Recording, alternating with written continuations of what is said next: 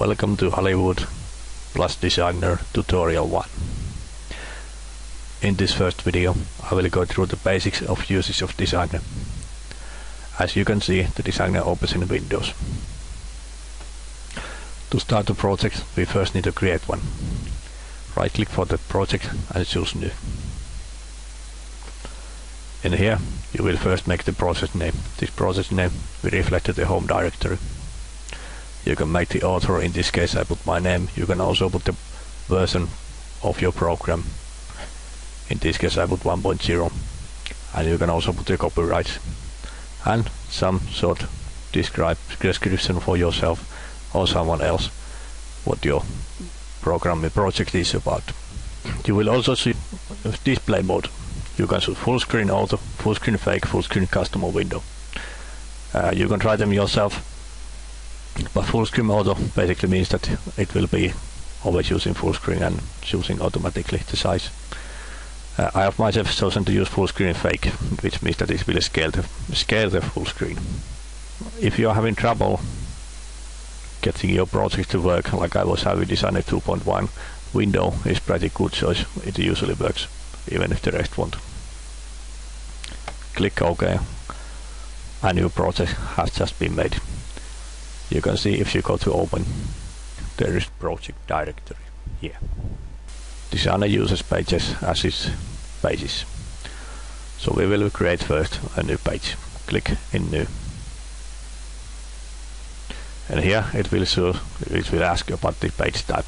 What this actually means is that what will the background be. If it's blank, it's just simply one color and that's it. If it's pattern, it's same as the workbench. If it's same as in the workbench environment. Picture, and you will choose a background picture. Gradient is the one I am going to show now.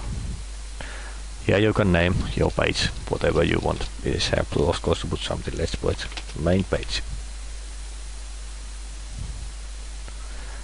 The gradient start color and gradient and angle. This angle is 360. As you can see, so you can choose anything and it will reflect started from some certain place, as you can now see. Now the light is like of coming in from here, the angle of 22. If you wish to change the background to different, you can click on this one. Let's change angle to 284 to see what it makes. Now it's coming from here. Or 0, and it comes from up. These ones here are all the basic drawing tools. A brush is something we will look at later. This is animation. If you wish to play some animation, you can use this. Line. This is simply a line. Rectangle, circle, pie chart. I will show you the pie chart just in case. As you can see, it comes here. If you click in here, you can make it different ways, and also when you click around here you can make them bigger and smaller, and you can move from the middle just like any other program tool you have seen. Star is a bit different. This will give you different kinds of shapes like arrows, stars, other standard forms.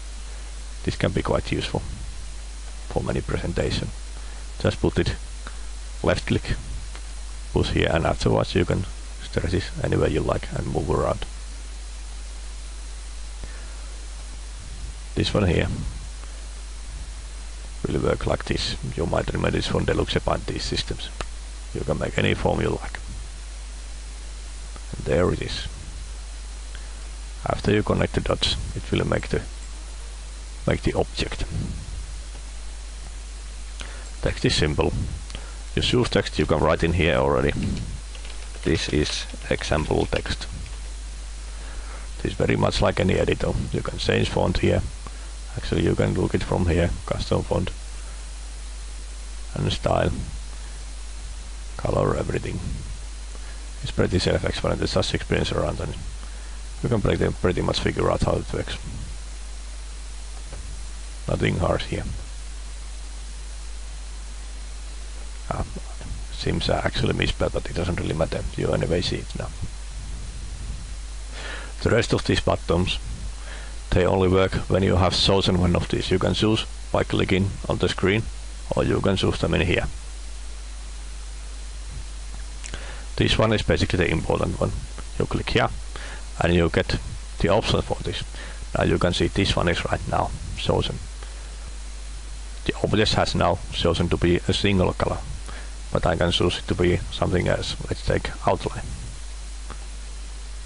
We can choose a color. Let's make it green. And this is about how thick the outline is. Something like 2-3 is basically usually the normal one.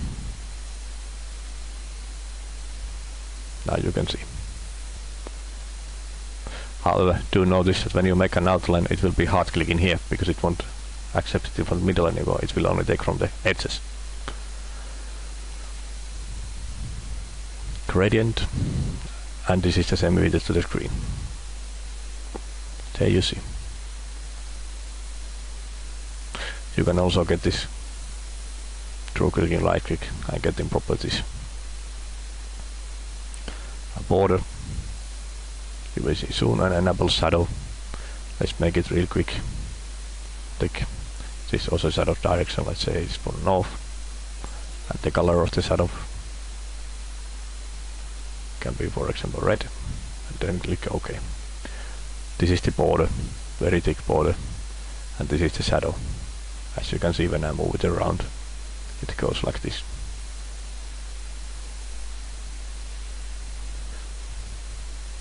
Okay, let's go to more practical example. I will delete all these objects and start from beginning. As the first thing, I'm going to load a brush, which is actually a picture, which is actually a brush. All pictures are called brush. It will ask you if you want to copy it to your project directory. You should do that. Otherwise, the program might not find your picture. As you can see, here is now a picture of the shoes. Now I'm going back to the properties page. And here's option that no transparency, or I can use RGB kernel or alpha channel for the transparency. When I choose use RGB color, I can click on the RGB color and I can click on the screen from the color I want to be transparent. Then I click OK and you can see there went the white. There went the white away. Now we'll put a couple of arrows here, just for example's sake.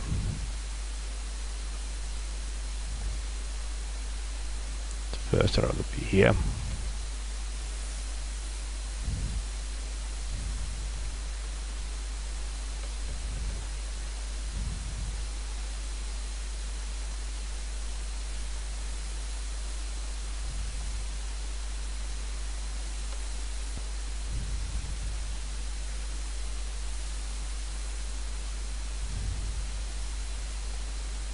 Now we'll do something. For instead of creating another arrow, we first click here. Then I go away from this window. For example, here I right click, I choose edit, I choose copy. After that I left click here, I go away again, I right click, choose edit and paste. I just got another arrow. This is very useful. I will do the same again. Edit, paste. I got third arrow. However, as you can see, the auto naming is not very good. It is hard to figure out which arrow is which one.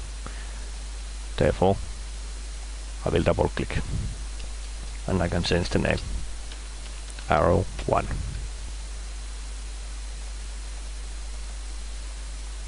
And I'm going to do the same to all three arrows. As you can see, now I have 3 arrows here.